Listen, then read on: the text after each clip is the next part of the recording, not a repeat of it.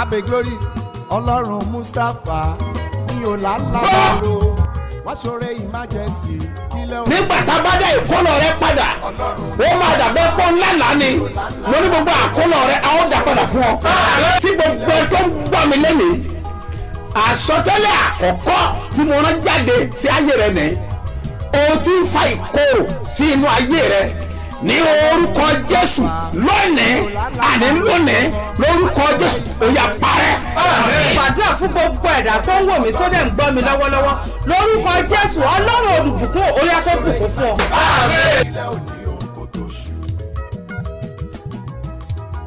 jẹ́ kí Ọlọ́run àlàáfíà The God of peace kí ó wà pẹ̀lú gbogbo ènìyàn tó ń gbọ́ ohùn mi hearing my voice jákèjádò àgbáyé throughout the whole world. ẹ gbọ́ ohùn Olúwa This is the látẹnu voice mi of God from me. mo sọ I àsọtẹ́lẹ̀ prophesy. mo wí fún ọ báyìí I pé declare to you that ọwọ́ Ọlọ́run àti agbára the rẹ̀ hand of mighty of God, àṣẹ rẹ̀ láti òkè wá authority from his above, lórúkọ Jésù name of Jesus, ó yá kó wọnú ayé ẹ come to your life. ó mo sọ̀rọ̀ jáde I báyìí speak now. bó o bá gbàgbọ́ If you believe, ní òní ọjọ́ kẹta today the third day nínú oṣù kẹfà in the 6th month, àsọtẹ́lẹ̀ lélẹ́yìí these are prophecies. mo wí fún ayé rẹ pé I declare to your life kí that ayé rẹ kó dìde your life will rise. máa gúrídà náà In the sùn mighty name of Jesus. wẹlẹ́gà mọ́dẹ́nà In the yá name of Jesus egruma tẹ̀lé In the ara name of Jesus mo Christ. sọ̀rọ̀ jáde I báyìí speak now. níbi tí wọ́n ti kọ́ ọ́ Where tì you've been rejected. lórúkọ Jésù In the name of wọ́n Jesus. máa pè ó padà You will be called. Ọlọ́run á bẹ̀ ayé rẹ God wò will visit your wàá dẹ̀ life. ṣe bí ọba And you reign as a Jésù king. Olúwa wa In Jesus' àmín orúkọ mi ò yí padà My name change your note. apostoli yìí náà ni Your apostle. Dr. SMO Mustapha JP baba ṣebí ọba láti ìjọ Seed of Christ Golden Church Land of Reality tí olùjọ á wà ní Gbáremú Ìdíòbí Airport area ní ìlú Ìbàdàn. Mighty hand of God, ọwọ́ agbára Ọlọ́run wá sọ̀kalẹ̀ wá oníṣẹ̀lẹ̀ Gádàrà 2022. Ó yá!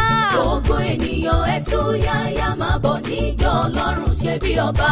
ọwọ́ agbára Ọlọ́run ló ré kọjá ní ìṣẹ̀lẹ̀ Gádàrà. ìṣẹ̀lẹ̀ tó lágbára ni. ó tún ti yá o ìṣẹ̀lẹ̀ Gádàrà 2022. níjọ́ Ọlọ́run Seed of Christ Golden Church ṣe bí ọba headquarters. Gbáremú Ìdíòbí Airport area Alákíá Ìbàdàn. àkàmọ̀yẹ́gbẹ̀gbẹ̀rún èèyàn ló máa gba ìtúsílẹ̀. ìwòsàn ìdáǹdè ìgbéga. nípàdé àdúrà ìṣẹ̀lẹ̀ Gádàrà tọdún yìí. ó máa bẹ̀rẹ̀ Wednesday June 1 títí wọ Wednesday June 8 ọdún yìí. láago 8 àárọ̀ lójoojúmọ́. ọjọ́ 8 gbáko ni. àwọn olórin ẹ̀mí tó máa wà ń bẹ̀ ní Mega 99. Adégbòdù Twins. Fúnmi Akínàánú omi jẹ́ ojú mi. Olúwa ló níbi sí. àti bẹ́ẹ̀ bẹ́ẹ̀ lọ. irunṣẹ́ Ọlọ́run alààyè tí náà mímí máa ń jó hìhì nínú ẹ̀. Apostle Dr. and Prophetess Mrs. SMO Mustapha JP. Bàbá ṣebí ọba lólùgbàlejò àgbà. Testimony wọn náà dájú tó o bá lè wá o. lórúkọ Jésù gbàgbẹ́.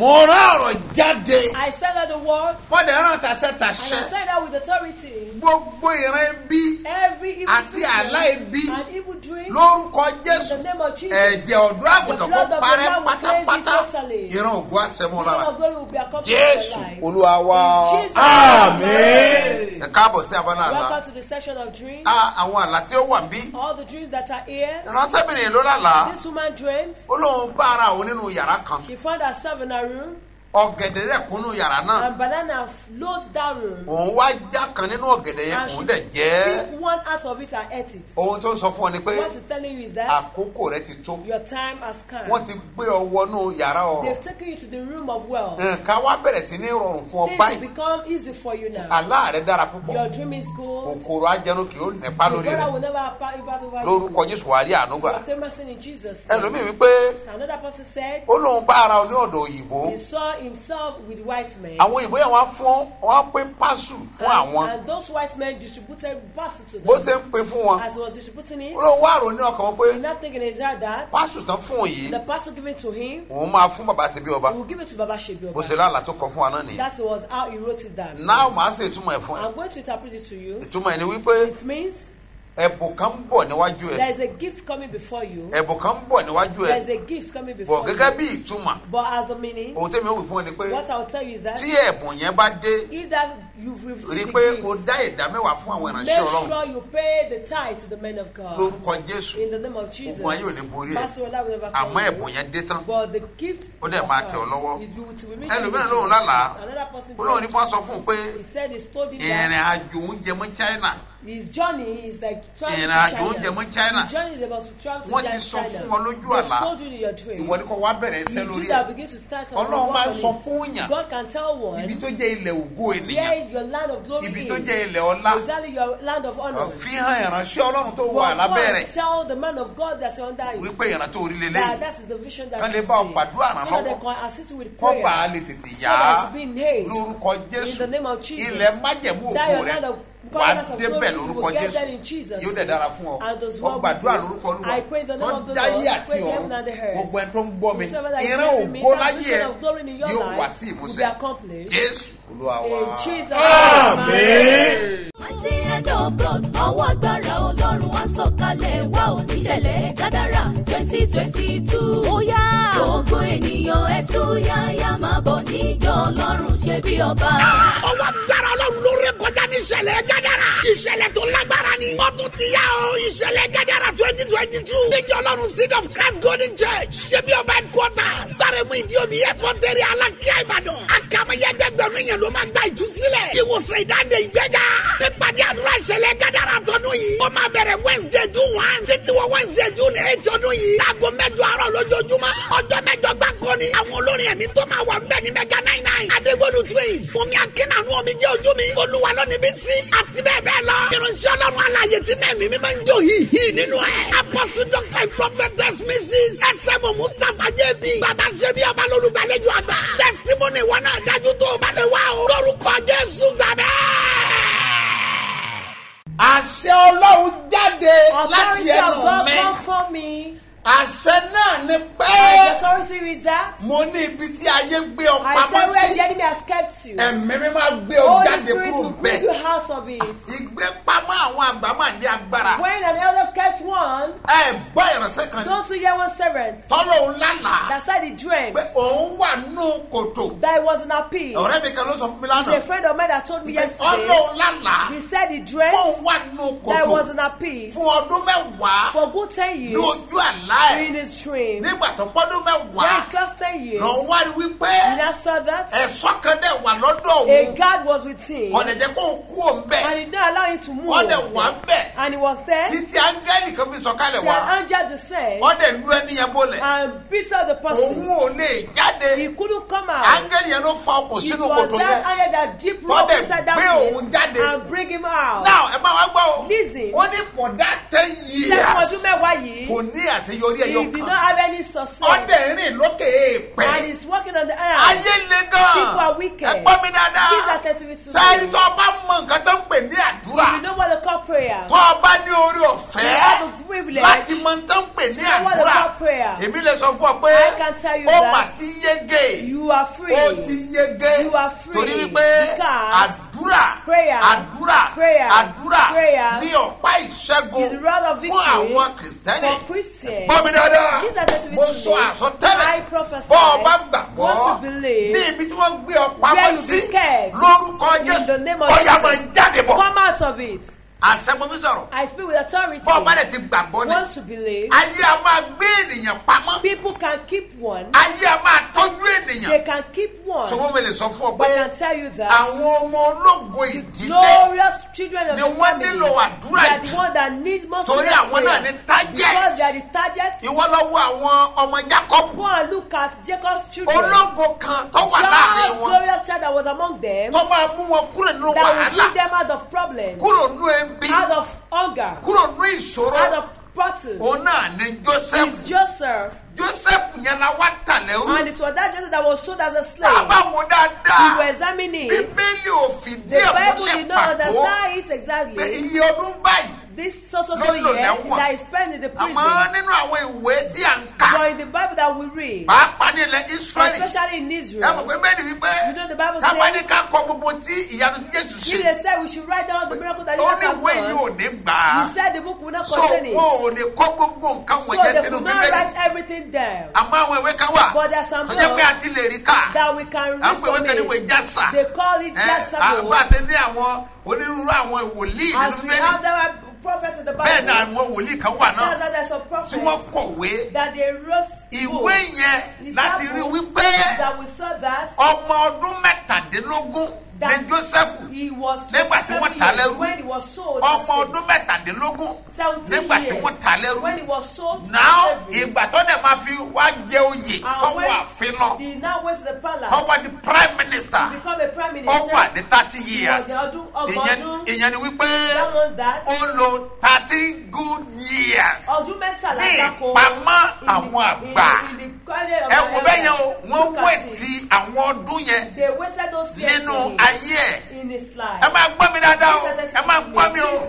Ayé a máa tọ́jú ènìyàn pamọ́ People can tògótògó. take ones with glory. Kì í ṣe gbogbo àwọn tó wà lọ́gbà It's ẹ̀wọ̀n not ni wọ́n everyone ṣẹ̀. that you see in the prison that No. commit one offense or the Kì í other. ṣe gbogbo wọn ni wọ́n There ṣẹ̀. is- all of them are not Gbogbo criminals. wọn kọ́ ló dáràn. It's not all of them that commit an Àkóbá offense. bẹ́ẹ̀ There is one that will be ìmíràn wà bẹ́ẹ̀. Some Ọ̀rọ̀ tí ò mọwọ́ tí ò what did mẹsẹ̀ not know about. ló gbé débẹ̀. That took him Lásán kọ́. Not ordinary. Ọmọ tó ṣẹlẹ̀. You know what happened? Wọ́n ti mọ̀ wípé You know that? táwọn ò bá tọ́jú ẹ̀ If they pamọ́ did not ògo keep rẹ̀ ó them, the glory jáde. will shine. Àwọn kan wá wà. Their son, Sẹ́pọ̀ Ọlọ́run mọ̀ àmọ́ that God máa ń intentionally tọ́jú wọn pamọ́ keep them for torí something. ogun ilé wọn. Because of the battle of their Bákan family. méjì ni. Is likewise. Ṣùgbọ́n tó rí ìpamọ́ àwọn àgbà. But the children of the elders. Ó máa mú ìnira He dání. bring pains. Wọ́n máa mú ogun He dání. bring battle. Ṣùgbọ́n ẹ má gbàgbé fún mi sọ fún mi pé I told you before that àwọn ológo the ìdílé glorious children of the ni wọ́n máa ń family, target they are the one that they targeted. láti fi sí ìgbèkùn to àwọn put them in the àgbà. bondage of elders. Nígbà tẹ́nìkan ló lálàá When somebody say he fún òun dreamt rí fún òun wà that nínú he kòtò was in the pit fún ọdún mẹ́wàá gbáko for 10 good years, fún ọdún mẹ́wàá for yẹn all these 10 tí years, ò dẹ̀ ní that àṣeyọrí did not kan have any success. tó bá fẹ́ lu 70 láyé He wants to spend tó something bá yọ on mẹ́wàá it. kú òun bẹ́ẹ̀ And they did not accept ó ti them kú from it. 60 It means 60. ìtàn pè ní ayé nìyẹn That was what the company kó tó di pé wá jáde láyé Before ọdún the mẹ́wàá company yẹn for that 10 years, pẹ̀lú iná àdúrà tó gbóná ni o fire fervent prayer pẹ̀lú iná àdúrà Silver tó fire gbóná prayer that òun ló gbé jáde that bring him kúrò out nínú kòtò from àwọn that àgbà pit of the elders, kòtò ayé pit of the world. ọ̀gbun àwọn àgbà In the pit of the tá bá elders. ju ènìyàn If síbẹ̀ they put one there, irú ẹni bẹ́ẹ̀ such kò people, sí ẹni tó lè rántí there's sàánú no ẹ̀ one that can remember them to bẹ́ẹ̀ follow ni them. tá bá Yes. promise ẹ̀ They promise wọ́n them. kàn promise ẹ̀ lásán ni They will just promise wo them and fail ìyàwó tó fẹ́ sílé Even the wife, wọ́n bá promise ẹ̀ If they promise ó máa disappoint ẹ̀ will ejaculate. ọkọ tó sanwó orí ẹ̀ The husband that wọ́n pays bá down promise dowry, ẹ̀ they ṣèlérí ọ̀ fún máa you. fẹ́ẹ̀lì ẹ̀ Will ejaculate. ẹ bá gbọ́ mi dáadáa This is the to know. àwọn òbí kan bẹ There are some parents tí wọ́n bí ọmọ that they give us to children. ṣùgbọ́n wọ́n bí ọmọ They have that child ọmọ yẹn dẹ̀ ní ògo and was glorious. ọmọ yẹn dẹ̀ And jẹ́yàn the child is very kò dẹ̀ great. tọ́jú òbí And yẹn we forget to èmi do a máa sọ fáwọn the òbí pé parent. I ẹ̀yin don't lẹ́ know. gbàdúrà They are the one that will pray. ogun tí ń jà ọ́ láti They kékeré want to torment you from tí childhood. òjọ́wọ́ rẹ̀ ó tẹnu That not allow you to be able to ogun feed yẹn ló yourself. sì ń jà ọ́ So that bad that is tí tormenting òjọ́wọ́ ó you, tọ́jú rẹ̀ that make your children ni mo not ṣe ní to kẹ́ ẹ kó gbogbo fọ́tò yín o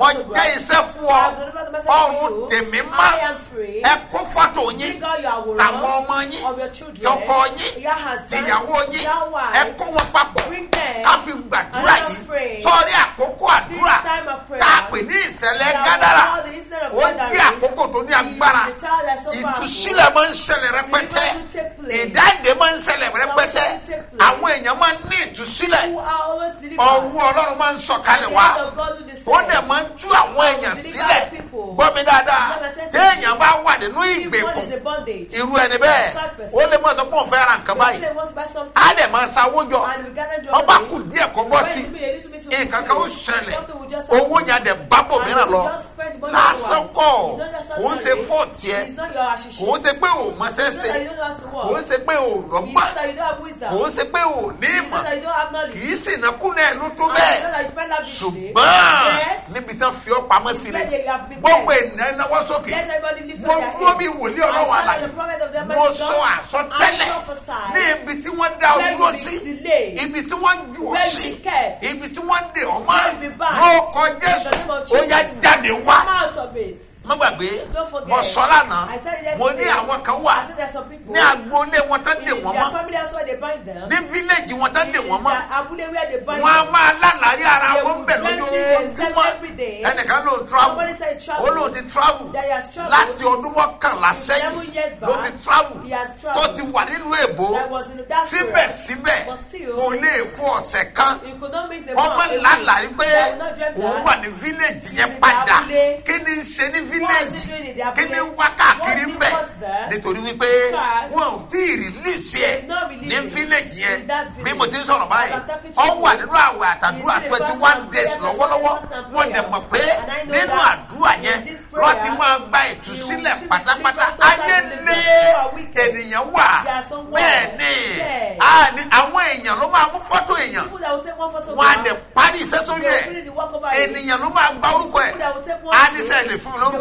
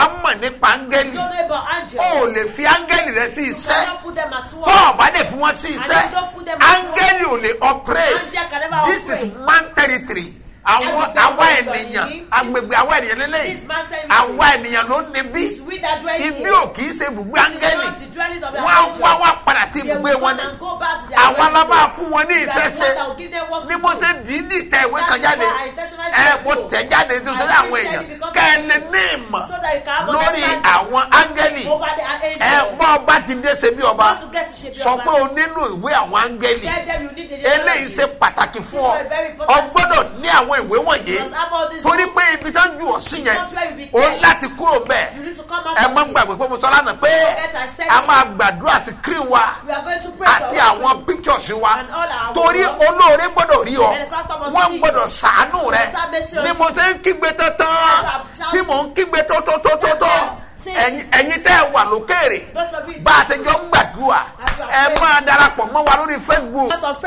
eléyìí ṣe pàtàkì púpọ̀ ká níjọ gbàdúrà ọjọ́ méje gbáko.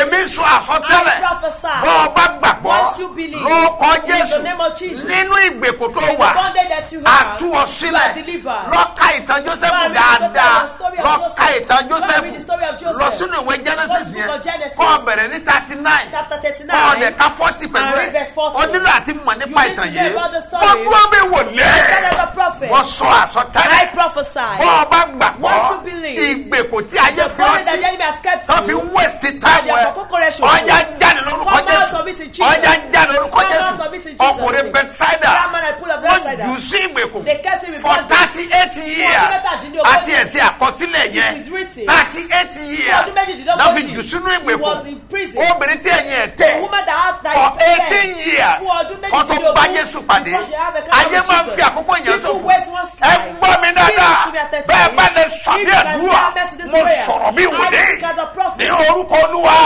tí ó dá ayé àti ọ̀run ìgbèkùn táyé fi ọ́ sí lórúkọ Jésù àtú ọ sílẹ̀. Mighty hand of God, ọwọ́ agbára Ọlọ́run wá sọ̀kalẹ̀ wá oníṣẹ̀lẹ̀ Gádárà 2022. Ó yá gbogbo ènìyàn ẹ tú yáyá máa bọ̀ níjọ́ Ọlọ́run ṣe bí ọba. Ọwọ́ agbára Ọlọ́run ló ré kọjá ní ìṣẹ̀lẹ̀ Gádárà. Ìṣẹ̀lẹ̀ tó lágbára ni. Ó tún ti yá o ìṣẹ̀lẹ̀ Gádárà 2022. Níjọ́ Ọlọ́run Seed of Christ Golden Church. Ṣé bí ọba headquarters. Sáremu Ìdíòbí Airport area Alákíá Ìbàdàn. Àkàmọ̀yẹ́gbẹ̀gbẹ̀rún èèyàn ló máa gba ìtúsílẹ̀. Ìwòsàn ìdáǹdè ìgbéga. Nípàdé àdúrà ìṣẹ̀lẹ̀ Gádárà tọdún yìí. Ó máa bẹ̀rẹ̀ Wednesday June 1 títí wọ Wednesday June 8 ọdún yìí. Láago 8 àárọ̀ lójoojúmọ́. Ọjọ́ 8 gbáko ni. Àwọn olórin ẹ̀mí tó máa wà ń bẹ̀ ní Mega 99. Adégbòdù Twins. Fúnmi Akínàánú omi jẹ́ ojú mi. Olúwa lónìí bí sí. Àti bẹ́ẹ̀ bẹ́ẹ̀ lọ. Irunṣẹ́ Ọlọ́run aláyè tí náà mi máa ń jó hì nínú ẹ̀. Apostle Dr. and Prophetess Mrs. S.M. Mustapha J.B. Bàbá ṣe bí ọba lólùgbàlejò àgbà. Testimony wọn náà dájú tó o bá lè wá o. Lórúkọ Jésù gbàgbẹ́. Yé ìwọ tó fẹ́ wà láwọn máa sìn. Olúwa olóore wa. Olúwa olóore wa. Ìwọ tó ń sọ wá nínú ìjọba yé. Ìwọ tó ń sọ wá nínú ìdánwò. Mímọ́ lògo ọlá rẹ. Mímọ́ lògo ọlá rẹ. Bàbá ìwọ la ó máa sìn. Bàbá ìwọ la ó máa sìn. Bàbá ìwọ la ó máa bọ̀. Bàbá ìwọ la ó máa bọ̀. Ìwọ tó fẹ́ wa la ó máa sìn. Ìwọ tó fẹ́ wa la ó máa sìn. Mímọ́ lògo ọlá rẹ. Mímọ́ lògo ọlá rẹ. Ìwọ tí ń súre tó ń tàgbé sáyé. Ìwọ tó ń súre tó ń tàgbé Sáyé fi ró jẹjẹ. Sáyé fi ró oúnjẹ o. Àwọn tó múra láti máa tó. Àwọn tó múra láti máa tó. Wọ́n tún yọ̀ nínú iṣẹ́ rẹ. Wọ́n tún yọ̀ nínú iṣẹ́ rẹ. Bàbá ìwọ la ó máa sìn. Bàbá ìwọ la ó máa sìn. Bàbá ìwọ la ó máa bọ̀. Bàbá ìwọ la ó máa bọ̀. Ìwọ tó fẹ́ wa la ó máa sìn. Ìwọ tó fẹ́ wa la ó máa sìn. Mímọ́ lògo ọlá rẹ. Mímọ́ lògo ọlá rẹ. Ẹni tẹ́ bí palẹ̀ rí ayọ̀ nínú. Ẹni tẹ́ bí palẹ̀ rí ayọ̀ nínú. Agbára ńlá rẹ tó ga. Agbára ńlá rẹ tó ga. Àwọn tó ti wojú rẹ fún àánú. Àwọn tó ti wojú rẹ fún wa. Wọ́n tún yọ̀ ní iṣẹ́ rẹ. Wọ́n tún yọ̀ ní iṣẹ́ rẹ. Bàbá ìwọ la ó máa sìn. Bàbá ìwọ la ó máa sìn. Bàbá ìwọ la ó máa bọ̀. Bàbá ìwọ la ó máa bọ̀. Ìwọ tó fẹ́ wa la ó máa sìn tètè. Mímọ́ lògo ọlá rẹ. Mímọ́ lògo ọlá rẹ. Gbogbo ara ló fi gbàdúrà. You will pray with all your strength. Wàá gbé ọwọ́ rẹ sókè. You will lift up your hands. Wàá pariwo. You will shout. Olúwa. Oh Lord. Fi agbára rẹ. Use your power. Fà mí jáde. To bring me out. Kúrò ní kòtò àwọn àgbà. From the pit of elders. Ó yá ẹ gbàdúrà. Prayer in Olúwa Jésù. Olúwa Jésù. Olúwa Jésù.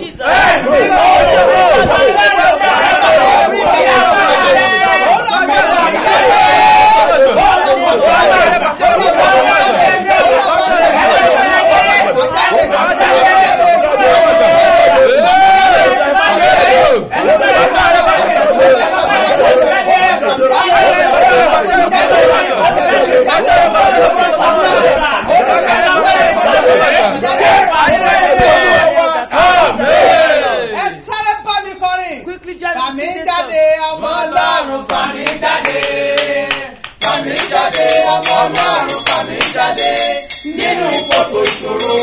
Tọ́jú mi sí ọmọ Ọlọ́run fà mí jáde. Ó yá fà mí jáde ọmọ Ọlọ́run fà mí jáde. Fà mí jáde ọmọ Ọlọ́run fà mí jáde nínú kòtò ìṣòro. Tọ́jú mi sí ọmọ Ọlọ́run fà mí jáde. Ẹ pariwo ẹ̀yin àyànfẹ́. Ọwọ́ Ọlọ́run fà ògo mi jáde nínú kòtò ìṣòro. Ó yẹ sọ́dọ̀ dùn. Orúkọ Jésù, orúkọ Jésù, orúkọ Jésù.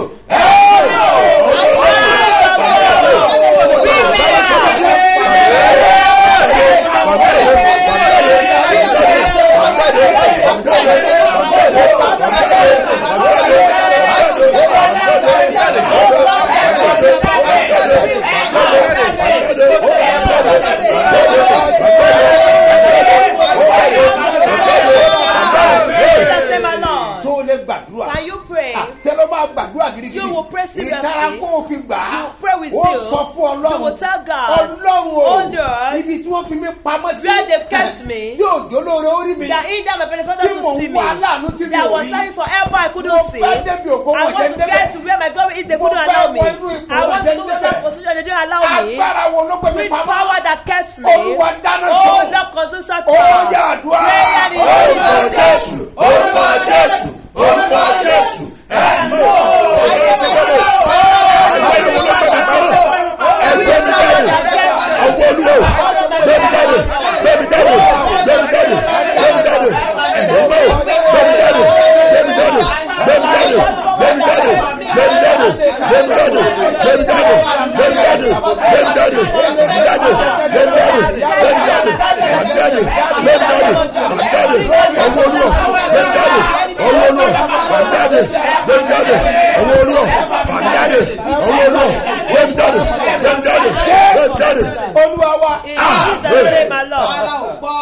Èmi ò gbọ́dọ̀ ní nira, ìran ọ̀gẹ̀dẹ̀ ìsunkún àti dẹ̀, ara ò gbọ́dọ̀ ní mí o, ara ò gbọ́dọ̀ ní mí.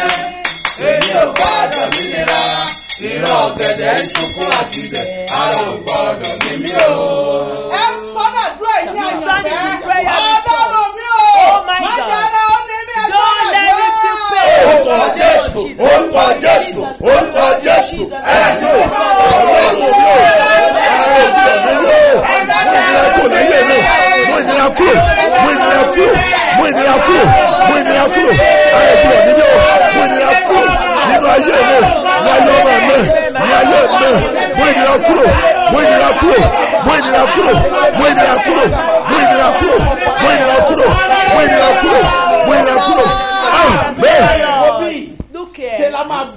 We will pray. So people are wicked. Though they are going to put in one side, they will shoot them arrows. That will give them praise. When they are going on the other side, you think there is nothing that wrong with them. Thousands are upon their lives. They will shoot them arrows. Some people, you don't want that gradually. His prayer that you pray, you will shout, arrow of pains in my life. In the name of Jesus, go out.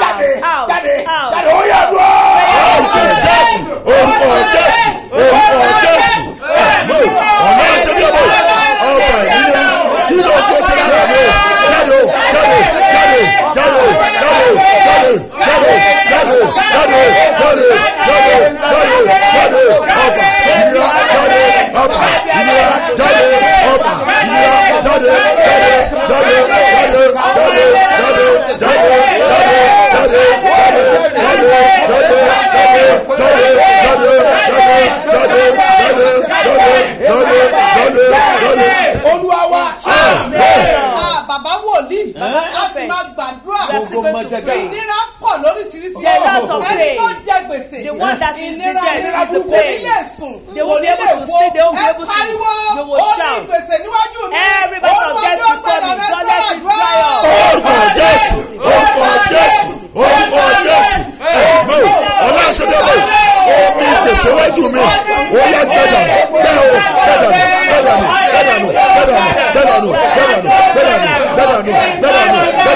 omi gbèsè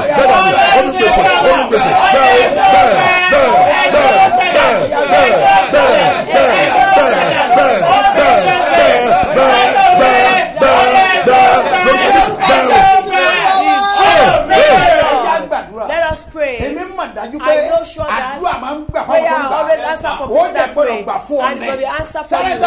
Those of you on Facebook, share this program. You will shout. You will tell God, the war between my helper and my benefactor, the war between myself and benefactor, his people, let me tell you, his people, the war between myself and my benefactor, God demolish it. Let them have a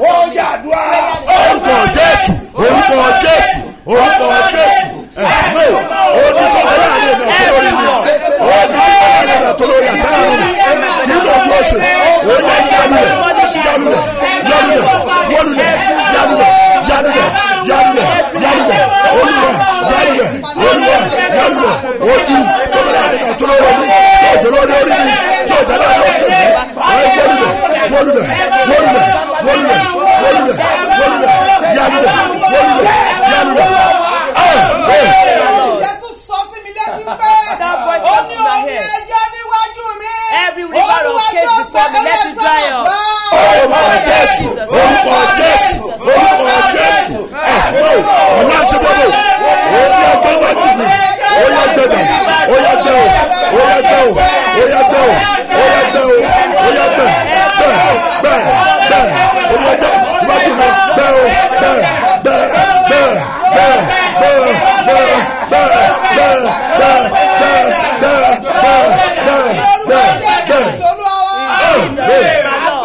We will pray.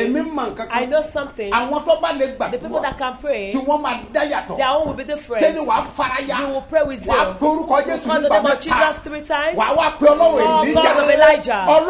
God, the God of elders that they used to monitor me, that they allow me to obtain mercy. Fire consume me.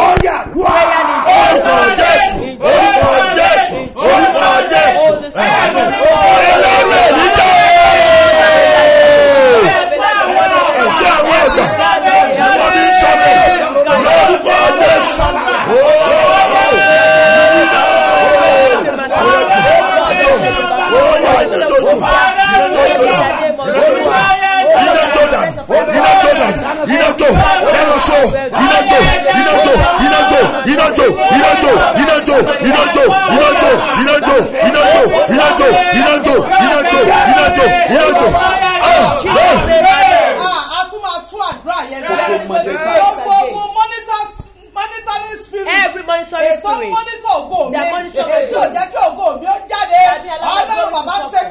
my God should be about consume them with fire. Turn it to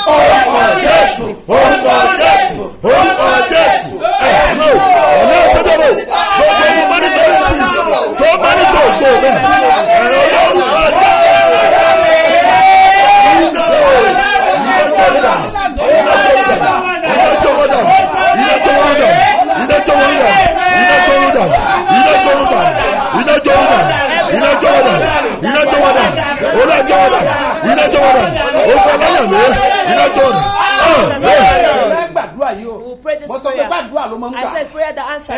You that are praying, I congratulate you. Your prayer will answer in Jesus' name. Your prayer will answer. We are going to pray this. God put door of money for you.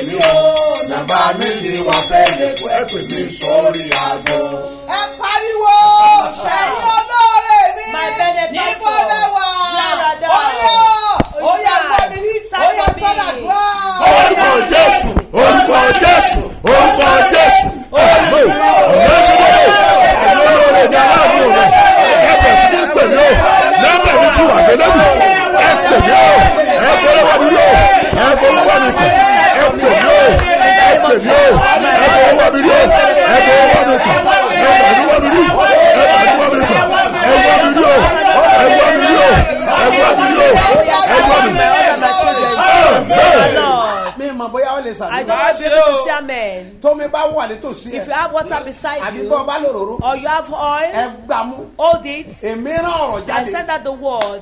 As the Lord liveth and the Spirit sleeps, before the Lord, the one that I stand, every arrow in your body, mark of elders in your body, in the name of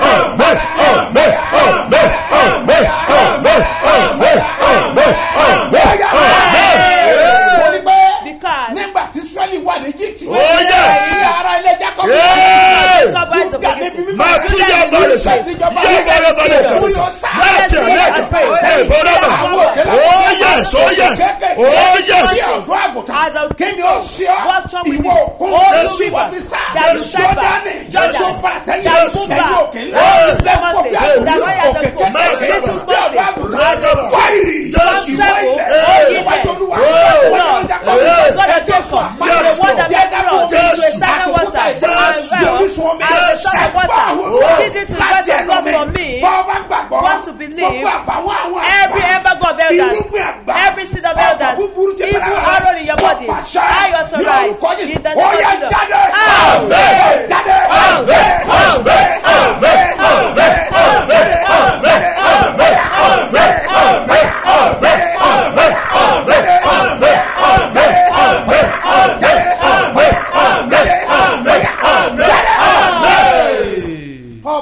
You can say seven amen. I stand as a prophet. I prophesy. Door of great money. That will give to that great position. That connection. That travel to that spirit. Give your amen can be seven. In the name of Jesus. We will offer you. Amen. Amen. Amen. Amen. Amen. Amen. In Jesus' name. Sọ fún Jésù kí Jésù sọ fún ẹ̀mí mímọ́. Mo ti dé Olúwa. Sọ fún Jésù kí Jésù sọ fún ẹ̀mí mímọ́. Ipò tí mo wà yìí ò tẹ́ mi lọ́rùn ni mo ṣe wá. Ipò tí mo wà yìí ò tẹ́ mi lọ́rùn ni mo ṣe bẹ̀bẹ̀.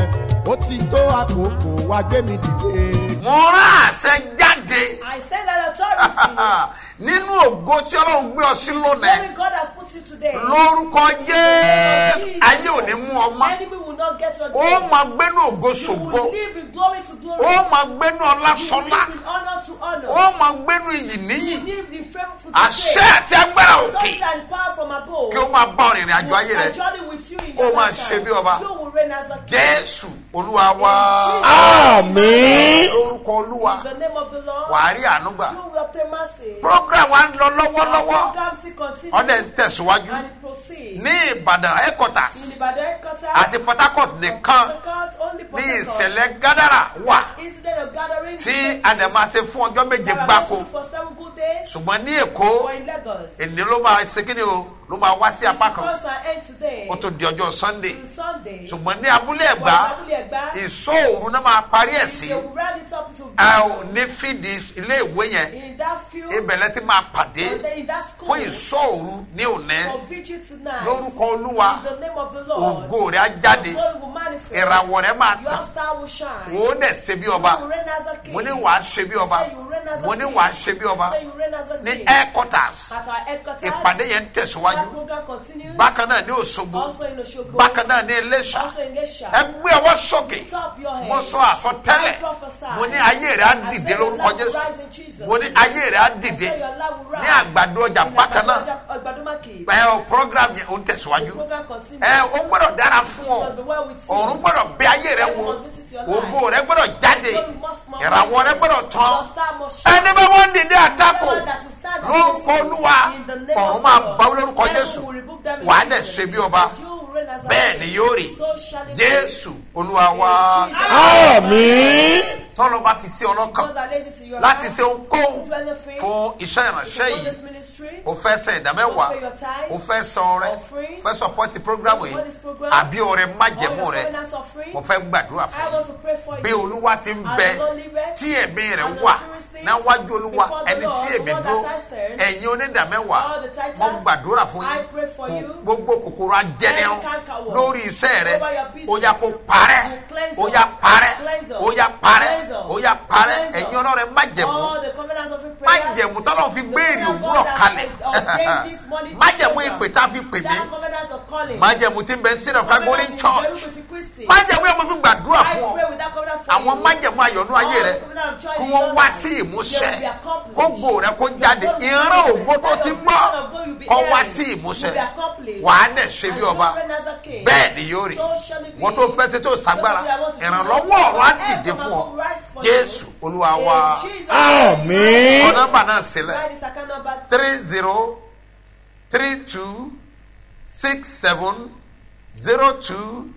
3032670285 Mustapha Solomon Moses ló máa gbé jáde ní Fort Bank lórúkọ Jésù wàrí ànúgbà èkejì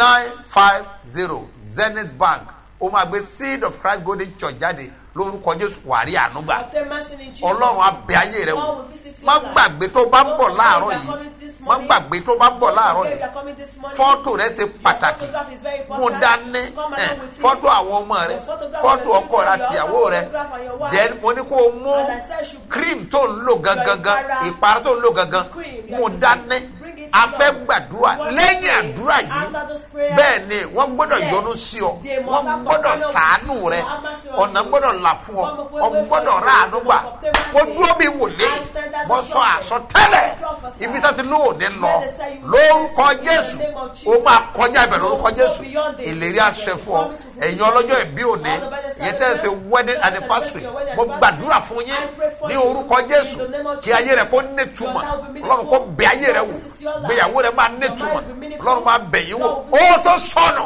nínú ìgbé ayé rẹ nínú ìgbéyàwó rẹ lórúkọ Jésù ó yá gbà á padà máa ṣe bí ọba happy birthday and happy wedding anniversary lórúkọ Jésù wàrí ànúgbà ẹ gbé àpẹẹrẹ gbàgbọ́ mo fẹ́ yà á sí mímọ́ ẹ wí pé agbára bàbá ká o agbára Jésù ká o agbára bàbá ká o agbára Jésù ká gbogbo ìṣòro tó wà láyé mi o agbára Jésù ká.